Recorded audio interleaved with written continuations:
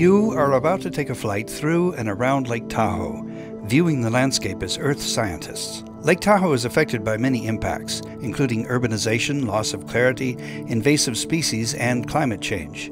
This tour provides the underlying geologic history of the basin for a better understanding of these issues. Immediately east of the Sierra Nevada, arrows indicate a zone of shearing where California is tearing away from Nevada. The Lake Tahoe Basin is being pulled apart by this extension of the Earth's crust. The Tahoe landscape was formed and continues to be formed by powerful tectonic forces. Lake Tahoe is ringed by mountains that form a bowl-like basin or watershed. Snow and rain captured within the watershed eventually flow into the lake via 63 streams. The land portion of the watershed is only a little bigger than the lake itself, and that is one of the reasons Lake Tahoe is naturally and spectacularly clear.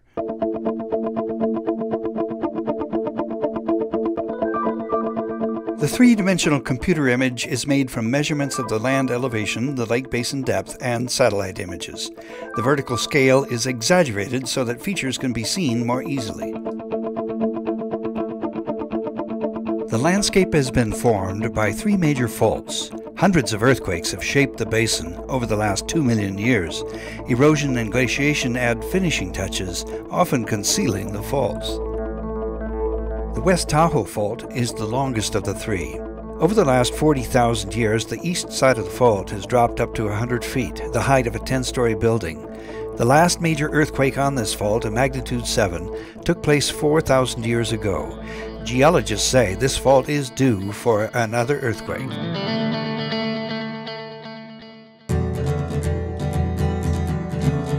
The Truckee River near Tahoe City is the only outflow from Lake Tahoe. This dam at the outlet was completed in 1913 to hold back an extra 6 feet of water for use downstream. In drought years, the lake level falls lower than the natural rim and no water flows into the Truckee River from Lake Tahoe until rain and snowmelt refill the lake above the rim. Researchers work out of our UC Davis field station located in Tahoe City. Because of the clarity of the water and the extent of the Tahoe City shelf, these researchers must travel several miles aboard the research vessel John LeConte to take Secchi depth readings in the deeper water. Secchi measurements demonstrate a loss of lake clarity over time. We are now looking to the northwest, where volcanic mountains closed off the original valley. The enclosed basin has contained a lake for the last 2 million years. The steep underwater cliff along State Line Point marks the State Line Fault. The underwater cliff face descends to the deepest part of the lake, 1,644 feet deep. Imagine swimming over this edge and looking down into darkness. The Incline Village Fault extends from the land to the depths of the lake. Scientists use sound waves to measure sediment layers. The east side of the fault, on the right, has slipped downward. The last big earthquake here was about 500 years ago. The Tahoe Center for Environmental Sciences is less than 2 miles from the fault. The east side of the lake receives half the amount of precipitation that falls upon the west side, due to the rain shadow effect. The Carson Range east of the lake is almost entirely granitic rock. The clarity of Lake Tahoe owes a great deal to the amount of granitic rock that surrounds it, because weathered granite is low in the nutrients and fine particles that reduce water clarity. Moving along the east shore and Carson Range, we can see the Flume Trail. Today, mountain bikers enjoy this spectacular trail, originally cut into the granite to carry water from Marlette Lake to Virginia City. In the 19th century, most of the trees in the Tahoe Basin were cut down and transported to the silver mines around Virginia City. The mines of the Comstock era were called the tomb of the Sierra Forest. Accelerated erosion on barren slopes reduced Tahoe's famous clarity. Fortunately, the second growth forest helped slow the erosion, and lake clarity was naturally restored. The natural caves in cave rock were cut by wave action about 60,000 years ago, when the lake level was much higher. Similar caves can be found in Eagle Rock on the west side of the lake. Wave action also cuts terraces into the offshore sediment. Ancient terraces benchmark the changes in elevation due to movement along the faults. Caves and terraces on the west side are higher relative to caves and terraces of the same age on the east side. This confirms the long-term trends of fault movement in the basin.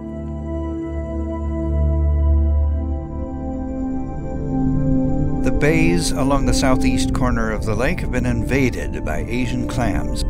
Non-native Asian clams were first spotted in Lake Tahoe in 2002. Since then, the populations have increased immensely. The abundant clams concentrate nutrients that stimulate algal blooms.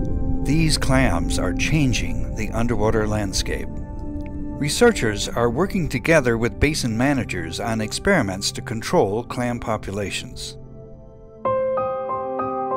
The watersheds of the South Shore are the largest and the most urbanized in the basin. Building road and airport construction and modification of the natural stream channels have significantly altered this region. Stormwater that flows from asphalt parking lots and roads carries dirty water into the lake. Urbanized land makes up only 11% of the basin, but contributes nearly 3/4 of the fine particle pollution. About a third of the inflow to the lake, and most of the urban runoff comes from the Upper Truckee River watershed. All landowners in the basin are required to minimize the amount of sediment and fine particles that flow from their property by following best management practices, or BMPs. Stream and wetland restoration also help to reduce the amount of sediment and nutrients reaching the lake. While the Upper Truckee River will never be returned to its pre-development condition, ongoing restoration efforts will significantly improve how the watershed functions. The area that is now the Tahoe Keys used to be a natural marsh. This wetland area was once one of the largest in the Sierra Nevada. Imagine what the marsh of the old Upper Truckee River looked like before development.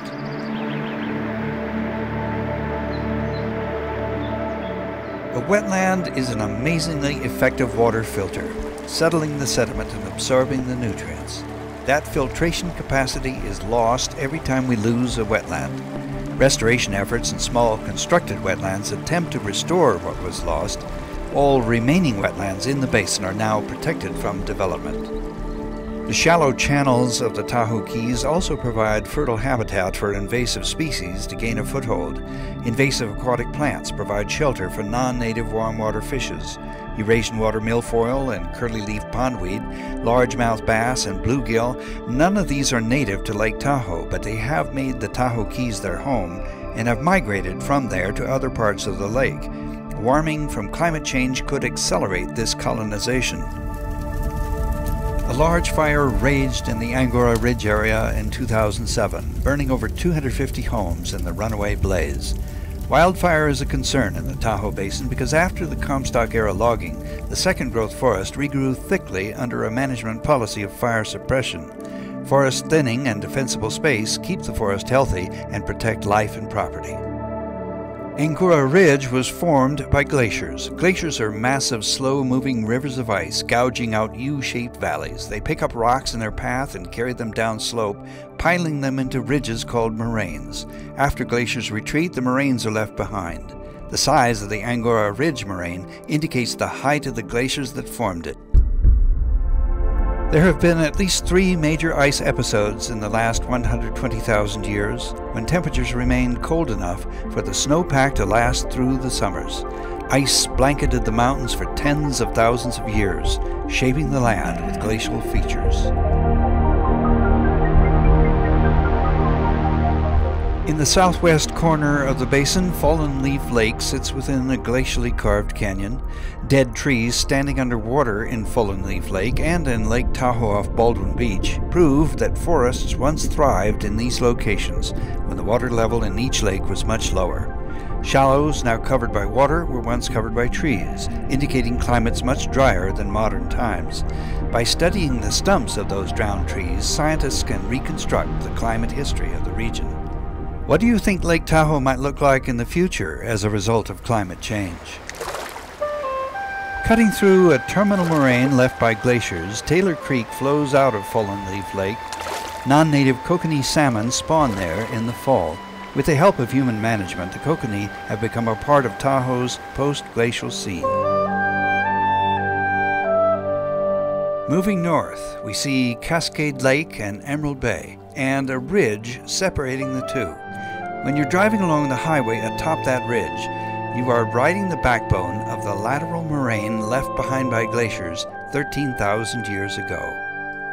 Terminal moraines were deposited at the end of the glacier's path. Can you see the underwater terminal moraine at the mouth of Emerald Bay?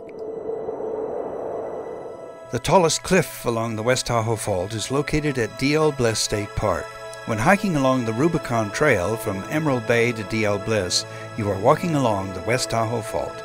The glaciers of the southwest shore spilled down the canyons from a large thick ice field that covered the Sierra crest. Over the centuries, the glaciers surged and retreated like busy bulldozers piling up moraines. Sometimes glaciers blocked outflow from the lake, raising the water much higher than the current level.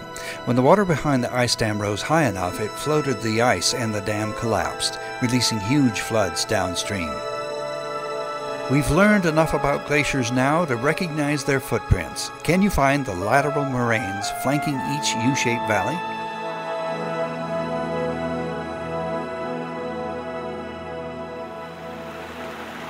The melt-off from the ice field carried sediment down the underwater cliff of the West Tahoe Fault, forming an alluvial fan. Do you see a cut across the alluvial fan? This is evidence of fault movement after the fan was deposited. The fault offset exceeds the height of a 3-story building. Near Tahoe City, the landscape changes from granitic mountains scraped by glacial ice to volcanic mountains formed with fire. A large portion of the underwater shelf south of Tahoe City is missing. What happened here? All evidence indicates that an underwater landslide triggered by an earthquake occurred here about 50,000 years ago. The huge chunks in the middle of the lake stick up from the otherwise level sediment. They're made of the same material as the shelf.